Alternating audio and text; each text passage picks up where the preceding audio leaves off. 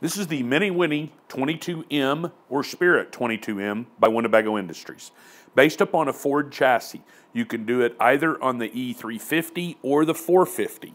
Both will feature a V10. Aluminum running board standard, as is the fiberglass roof. This happens to be the white exterior. You can also do the tan. Looking at the utility side of the motorhome, this one also is equipped with the optional front cap.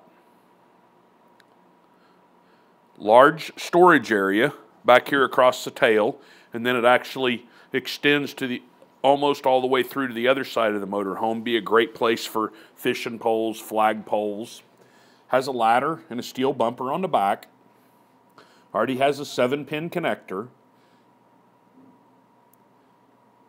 You can see the rear camera.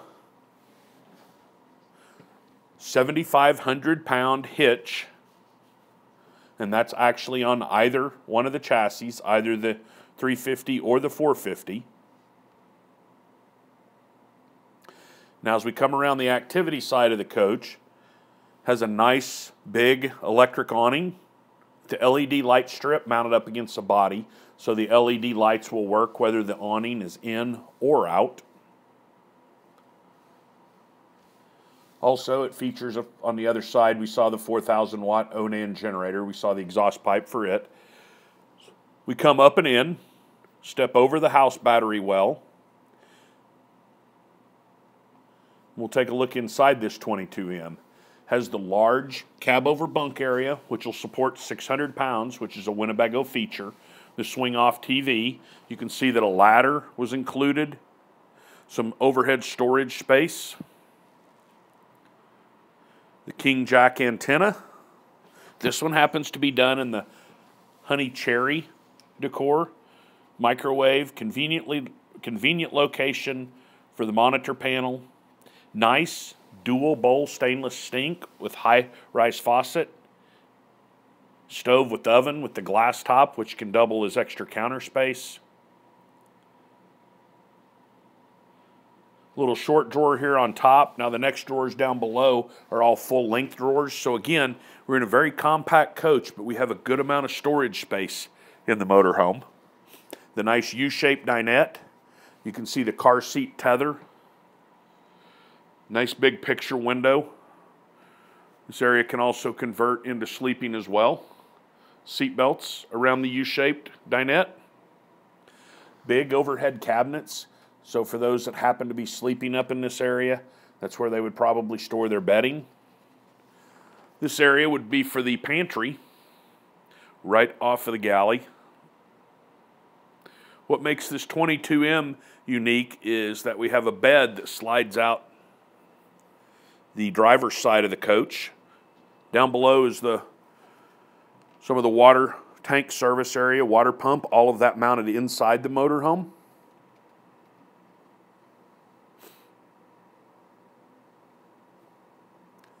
Motorhome does have a inverter on it to run the TVs off the house batteries. Take a look inside the bathroom area. Toilet. You can see a nice corner cabinet here. Sink with a GFI plug right by the sink. Glass shower door. Not a curtain, but a glass shower door with some molded in storage on the side. Place to set bar of soap, bottle of shampoo, items like that. As with all Winnebago products, it has the nice skylight above it. You can also see that the air conditioning is ducted all the way back in here. In addition, you do have a 12-volt exhaust fan. Here's just a quick look at that corner cabinet. A lot of good storage space. Again, we're in a very compact motorhome here, so storage will be at a premium. Looking back down the hallway. Now let's go look at the bedroom area. You can see that the master bedroom can be blocked off by a curtain. That way you could block that off, but people could still have access to the bath area.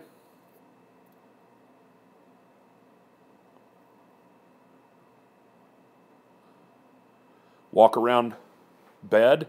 Again, you have storage up above You have windows either side in the slide room and then the bedroom TV. On both sides of the bed by the nightstand, you have USB plugs, hanging space,